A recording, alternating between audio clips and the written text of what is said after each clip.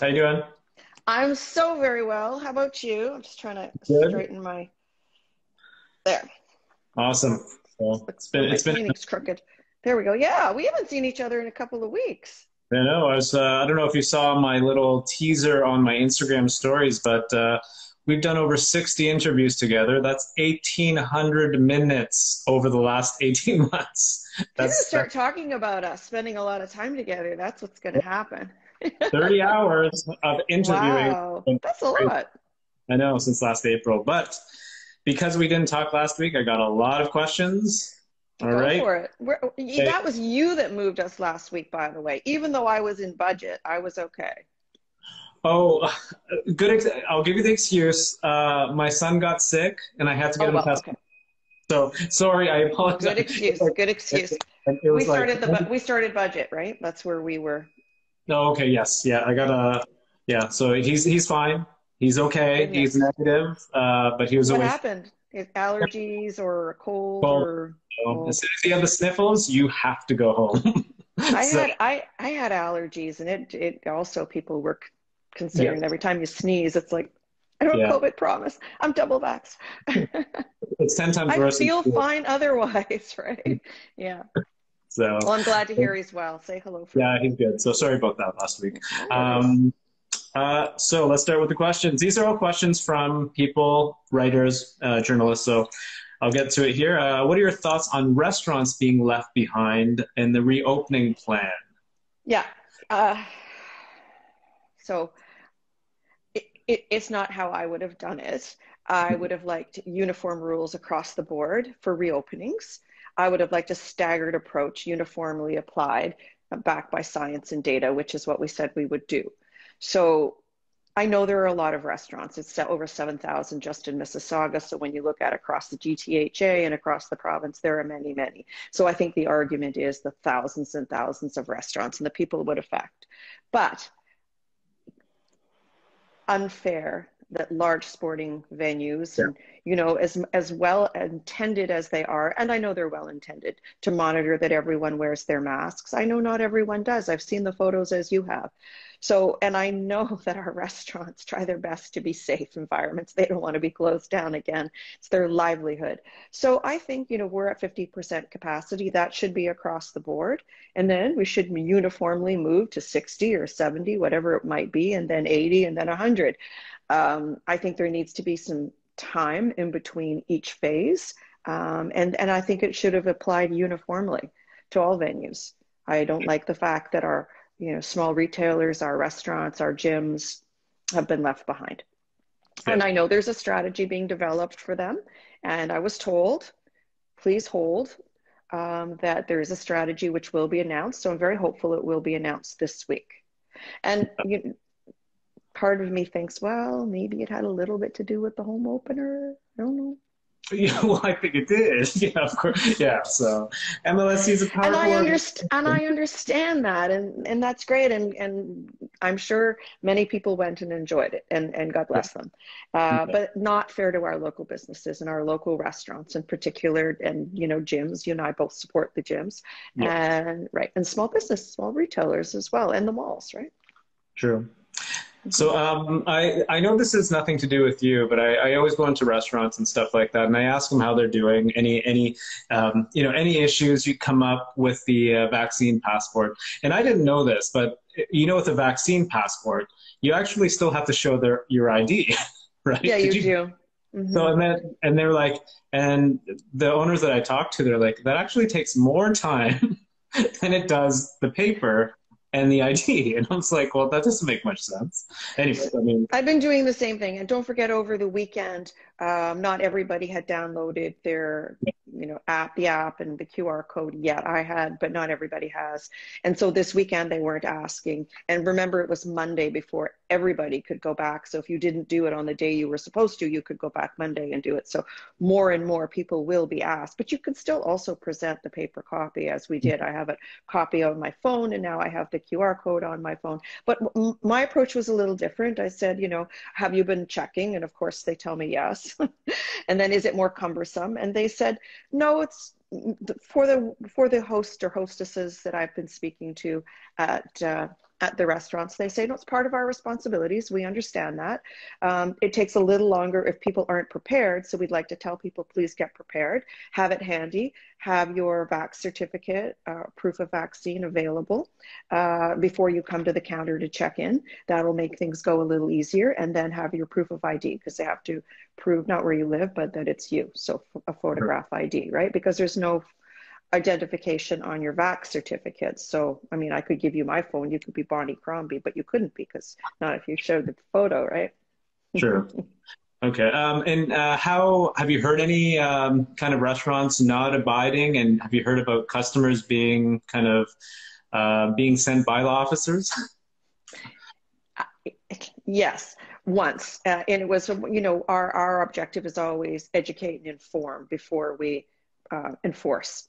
So there was an education session with one restaurant, which I won't tell you who it is because they just was a lapse, and you know, I think they just forgot themselves that day, and now the rules are in place and everyone knows. I mean, how many establishments were you going into where you were getting your temperature checked when you were walking in? Takes no more time than that. Sure. Here's another question. I have a little issue with, because I can see that because you are vertical and usually they're horizontal, my iPad is slipping down. Oh, you can switch it back if you want, because we'll just edit it so you're square. So. No, if you don't mind, every once in a while I'll just kind of push it back. Okay, no, It's slipping. As long as it doesn't fall. So the 5 to 11-year-old vaccines from Pfizer are going to be approved very soon, and I think it was Dr. Bogosh said that it probably will be approved by Christmas.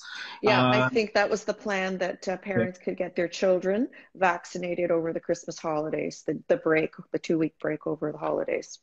Okay, and then so that's the plan in Peel, is that correct? It is not. The plan in Peel hasn't been discussed yet, I'll be honest, because they haven't been given approval yet. Of course, we're just in the approval phase.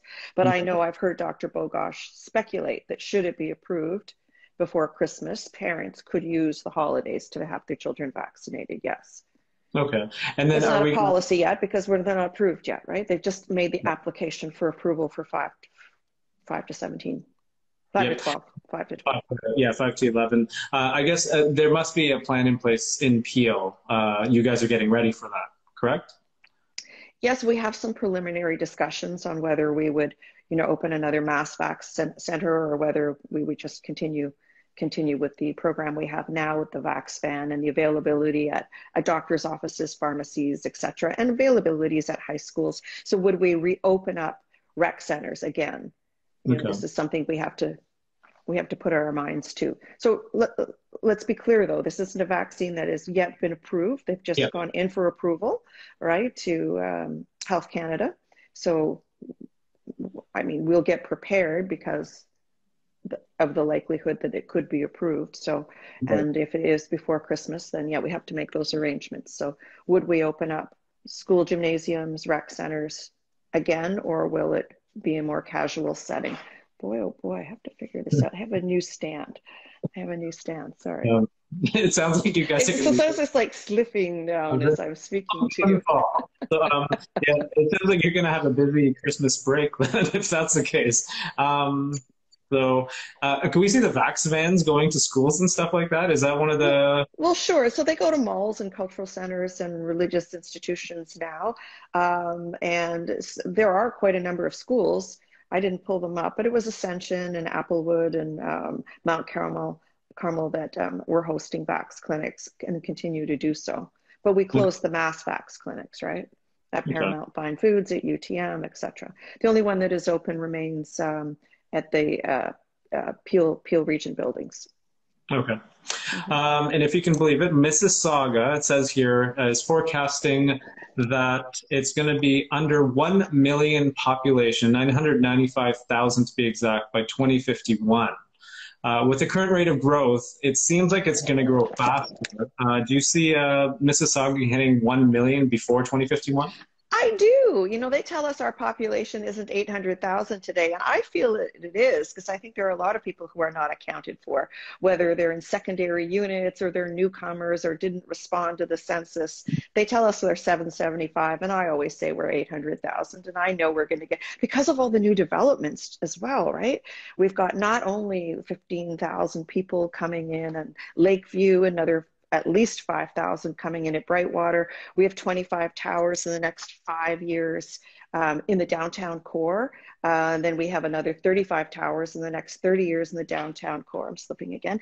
And then, of course, there's what I like to call Uptown, which is here, Ontario and Eglinton, being redeveloped on all four corners, the Ninth Line lands, and all the redevelopment occurring along the here, Ontario corridor as a result of the LRT. I think our numbers are going to grow faster. We'll get to 1 million before 2050. So when do you think we'll get to 1 million then? Are you asking me to speculate? Oh, yeah. So 2040, 10 years sooner. Don't you can make that a headline? Crombie says Mississauga to hit 1 million by 2040. I hope. I'd love to be the mayor. I'd love to be the mayor of a city of 1 million people, but I may not be around by 2040. Yeah, you will. And that, I don't think that headline would scare many people. They'd probably like, yeah, I thought there was 1 million now. I was just going to say, a lot of people think we're, world-class city with 1 million now. We are a world-class city. Our population isn't quite there yet, but I think we'll be. True. A lot of development going down in Mississauga South, Lakeview. There's the Brightwater. Yeah, Brightwater. Both those are two. Yeah, we did the groundbreaking for Brightwater. I think it was last week. Last week or the week before. It was wonderful. These developments, boy, oh boy, they're just going to revitalize our waterfront. Imagine, this is reclaimed land that was brownfield. One was an oil refinery, right? It was the Imperial Oil site, Texaco site, depending on how old you are. This is definitely flipping again. And the other one, of course, was the power plant. Just tell me what frame you need. I'll Amazon it to you.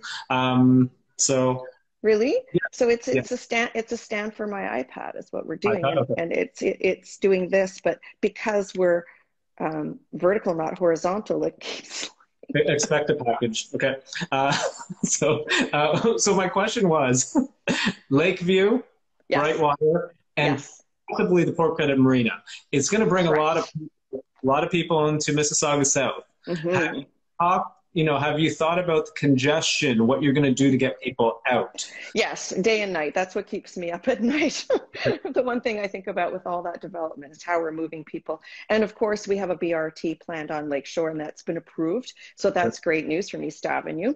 And also, for people that don't know, what's BRT? Bus rapid transit, a dedicated fast track bus going into the GO line, and we're meeting up with the Mimico station as well. There's the GO at Port Credit and the other one at Mimico. Both development groups have pledged shuttles into the GO lines as well.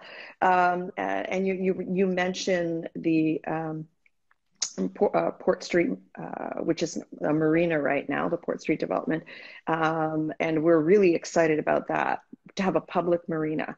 And we're waiting for the provincial government to approve that funding. So all we need is a little bit of support, because I know the community's behind it. I went to Chicago. They have 19 public marinas. Mississauga should have one. We should have one. And we're the most natural deep water harbor in this side of Lake Ontario. So it should be here. We're going to put that port back in the Port Credit. And when you think about not only recreation, the commercial fishing that's there, I had the opportunity to go out on a salmon fishing boat, and they sponsor a big derby. And that was really exciting. I didn't realize there was so much commercial activity on the water, but there absolutely is. And it was very exciting. And then there was the one day I went out and did the kayaking and paddleboarding right in the marina. It was fun. Right at the harbor, near Snug Harbor there. There's a lot of activity. Is there any other kind of construction or development projects in regards to getting people out of that area outside of the BRT? Not currently, but once the Lakeshore line is electrified, which is on track, there will be the opportunity for many more stops along that line as well. So, we're always, the challenge is first mile, last mile, Khaled, right? How to get people to public transit and how to get them back home. So Okay. that is the main challenge. But you're quite right with respect to the congestion, and even more now so because the restaurants have been using the lay-by lanes and the parking lanes and the second lanes for patio. But we all love that, and it really reinvigorates, revitalizes Port Credit as well with the number of patios we have open and will continue to have open. So those lanes may or may not come back. Okay. Oh, really? Okay. I'm sure those restaurateurs would like to keep those patio spaces, right? Cool. Last week you met with Justin Trudeau, the Prime I Minister. did. Last week was a week of big city mayor meetings. So Yep. the Canadian big city mayors met in Ottawa, and we did in-person meetings. Although a few of them weren't able to attend in person. It was an opportunity to toast and roast the outgoing mayors who were departing. I had the opportunity to roast Naheed Nenshi from Calgary, and some of the others Okay. roasted Don Iveson of Edmonton. Great. And of course, those election results were reported this morning. I guess the election was yesterday in Alberta, and all the Quebec mayors didn't participate because, of course, they're in an election right now. So the Montreal mayor, Langoy mayor, the other two female mayors in the country, whoa, are Val Plante in Montreal and Sylvie Perron in Languy. Sylvie's outgoing; she's not running again, but certainly Val is, and. Sorry about that. It's definitely Yes. I'll definitely send you a link to what to buy. So, so go ahead. Sorry, I cut you off. so they didn't participate, but of course we met with the Prime Minister and we met with Minister Dom LeBlanc. I think I'm just going to, if this isn't too close, if I just hold it. No, that's good. Okay.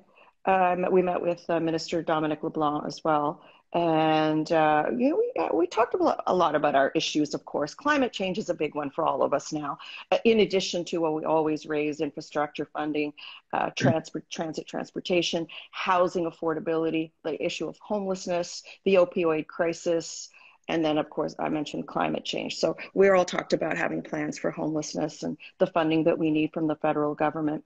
And the Prime Minister talked about a new federalism, a new relationship with cities. And, we were really inspired by that because we need a seat at the table. Yeah. We talked about, and I talked about for sure, how cities can't build those large aspirational projects without the assistance of another level of government, because we can't do it on the backs of the property taxpayer, right? You need a lot deeper pockets than that. And they have what they call a fiscal firepower up there. And we need to show that. So we need an opportunity to be at the table with them to talk about a new kind of federalism, frankly, new kind of relationship where they can fund us directly as well. And then the following couple of days, we met with the Ontario big city mayors. In Burlington, Marianne Mead Ward hosted us in a beautiful new facility at something called the Pearl Hotel, which was beautiful on the waterfront.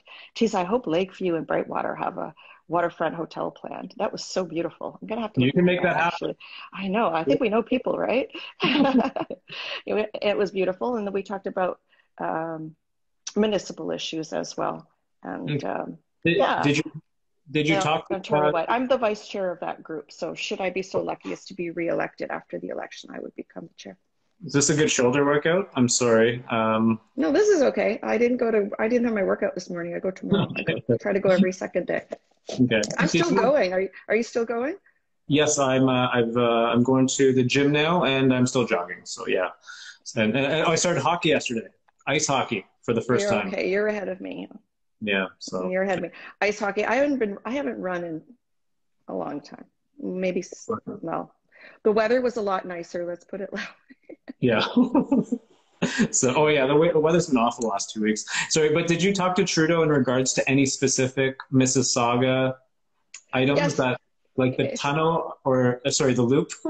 I did, Sorry, yes. Patrick Brown wants is a tunnel. You want the loop. I want the loop. So that is a provincially funded project. So more likely that funding would come from the provincial government. But of course, we have asked the federal government for it as well. Yeah, I did have questions on transportation. And largely, I spoke about what I just told you. How do we build those large aspirational projects? And how do we assure that we have reliable, ongoing um, dedicated funding for our projects. And then not only the infrastructure costs, but then the ongoing operational costs are always huge liability for the city as well. And so those are some of the topics that we talked about. Okay. And then he also, then that led him, that was the segue for him to start talking about a new federalism. So it was interesting. It was a very interesting conversation. But when I met him, you saw the picture of me congratulating him on his election win and for with his government. And so that's what that was. He does come around and he greets each of us before he sits down. And how this works is it's run by FCM. And the chair kicks it off, and then we have a number 6 to 8 questions, and they're usually distributed among our group on the different topics. So we get a topic theme, and then we develop a question around it to ask the prime minister and all the cabinet ministers who come, so that we cover all our themes.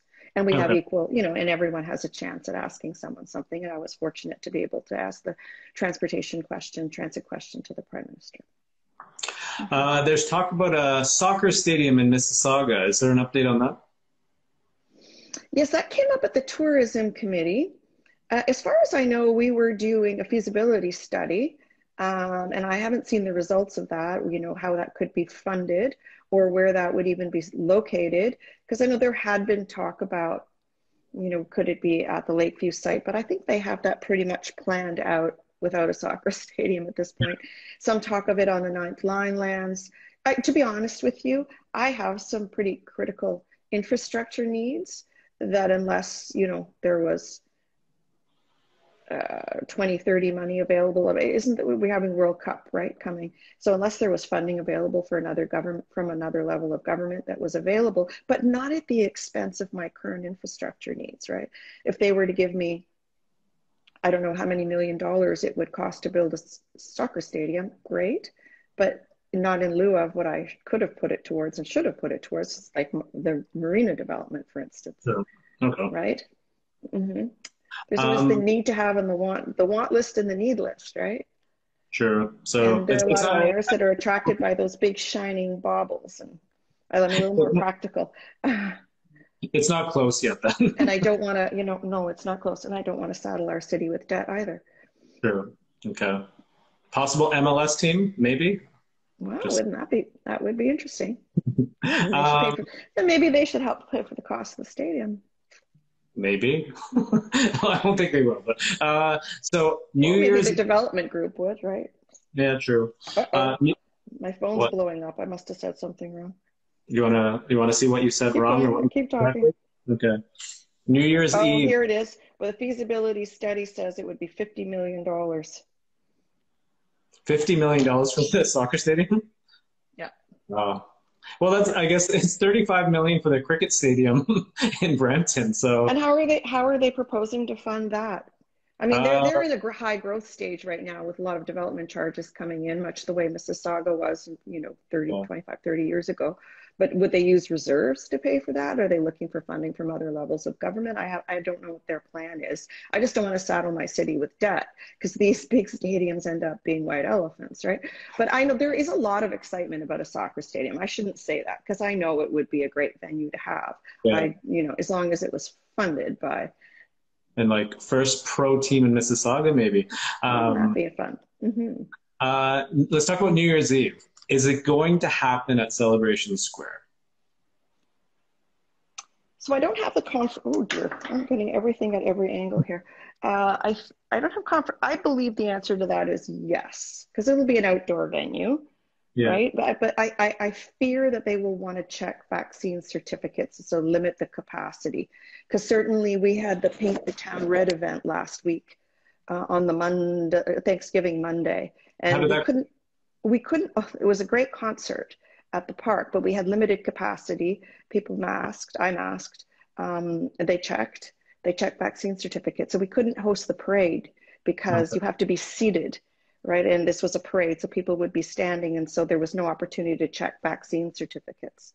So that the parade portion of it was canceled, and we had concerts in the park. But the concerts were fabulous. We had all kinds of cover bands, Billy Joel, Tom Petty, Tragically Hip. It was a great show.